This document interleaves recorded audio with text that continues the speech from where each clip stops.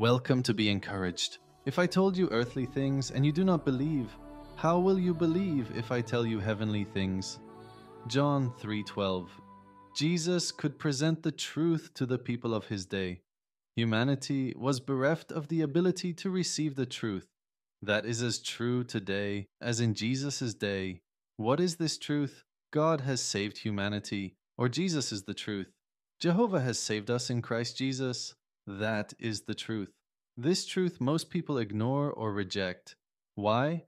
Because they think they have to do things to get saved or stay saved. Your ability to trust Jesus' work is enough. Jesus is the truth. Jesus has saved you. This truth has set you free. Father, this is your will, that I trust the one you have sent, Jesus the Christ of history. I am free to receive him.